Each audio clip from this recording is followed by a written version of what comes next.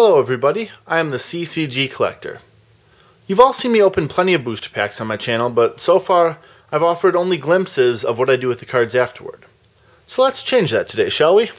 I've got a nice big booster pack of Reflections 3 right here, and as luck would have it, all of the cards in it are from expansions that I don't yet have complete mint sets of. So let's go through the cards first, and then I'll guide you through what I do with them afterward. As usual, we start out with a batch of 5 Premier Unlimited cards. Precise Attack. How do we get into this mess? Return of a Jedi. Laser Projector. Prophetess. Next up are the 3 Jabba's Palace. Devaronian. Gran, or Gran. Elam. Ooh. We get to the foil, of course. Tatooine Desert Landing Site. Very shiny, very nice.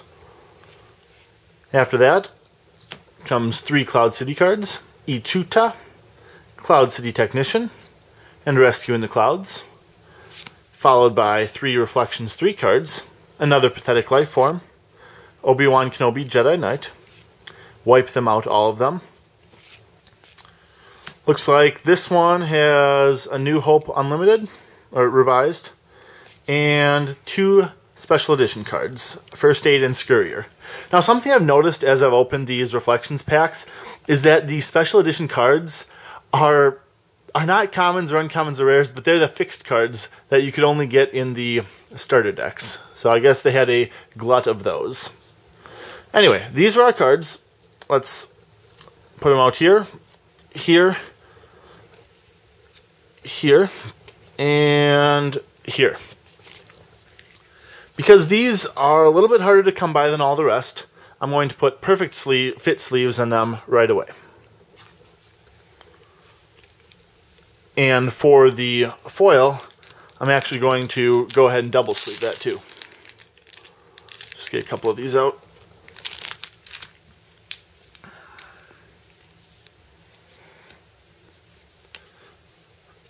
The Reflections 3 cards I'll just keep with a perfect fit sleeve for now, and then depending on if I have a good version of the card or not, I will either double sleeve it or put it in a penny sleeve and then put it in my collection.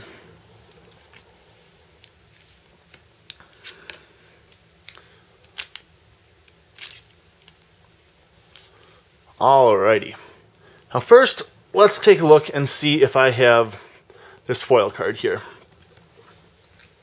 I'm going to, should not have put all these out here, hindsight, right? Good enough, good enough.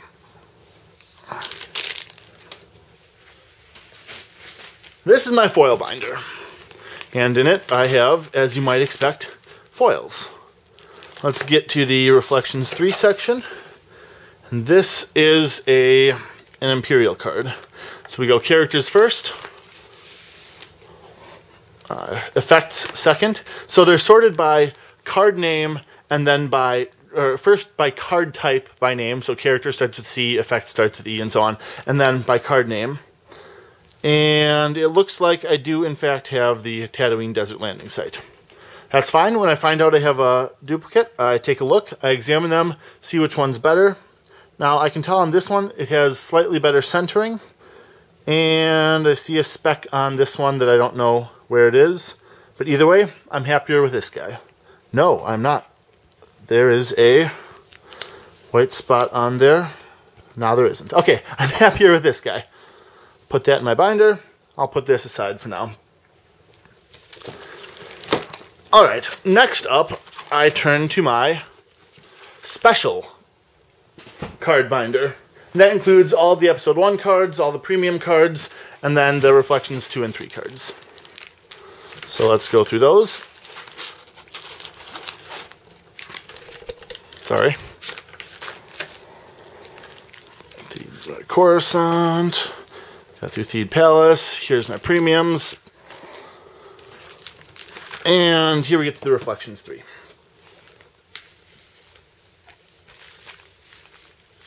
And Excuse me, I'm trying to find the third. Here we go. Okay.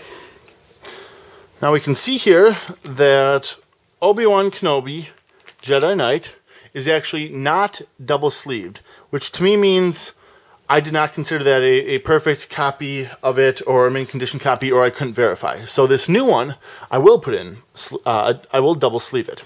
You can see kind of as you go through here that some of these will be double sleeved, some of them will not. And the ones that aren't double sleeved, like this one for example, I mean it's still Reflections 3, but you see the centering's off, it's got some damage up there. So it is very nice that I pulled this new one. Double sleeve that guy, put it in the binder.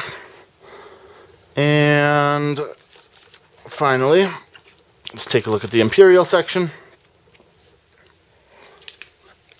Wipe them out. All of them, again, is not double sleeved. Now you'll see like Leave Them to Me right here is, but the rest aren't. That's because I've only lately started filling this out with new actual mint condition cards instead of whatever I had on hand. Alright. So those are all put away in this binder. And then we'll proceed to the next step, which involves, you guessed it, yet another binder. This time we will be looking at the Premier Unlimited ones. Bear with me, I did not plan ahead with how I threw these cards all over. 1, 2, 3, 4, 5. Alright. Again, I sort them first by side. Dark side or Imperial goes first, D or I. And light side or Rebel goes second, R or L or R, whatever. So dark side goes first, characters, effects, interrupts, weapons. And then characters, effects, devices, and all that, but these are both just interrupts. Open up the big old binder, and we'll see right away that I do not have a prophetess. Now, if it wasn't clear where she went, I would pull out this big handy-dandy card list I have printed out some time ago. It has a list of all the cards, but it's quite clear it goes right there. So I'll put my Perfect Fit sleeve on. I'll put my double sleeve on, my outer sleeve on, and I will slide that guy in there. And I'll continue to do that with the other cards if they're missing. Now, let's say I already have them. Well, ordinarily, I like to keep my cards in a big BCW shoebox like this. What I do is I take a 4x6 note card, or index card, whatever you want to call it. I write on what the box contains. I tape it to the lid, so I don't actually write on the box.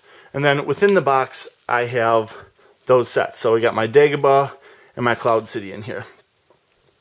But these are my bulk cards, I guess. These are my non-pack pulled mint condition. So they're not going to actually go in this box. Instead, in the boxes that I got when I purchased the monster pads that keep that fill in space when my cards aren't enough, I keep all of my mint condition cards. And then in these cases, I will I'll put a Perfect Fit sleeve on them, and then I'll just put them in a penny sleeve, and I'll put them in their respective area. So that's what I do when I open a new pack of cards. Other than that, I think that's all you need to know. So thank you all for watching. Maybe this will help you in the future. And again, this is the CCG Collector.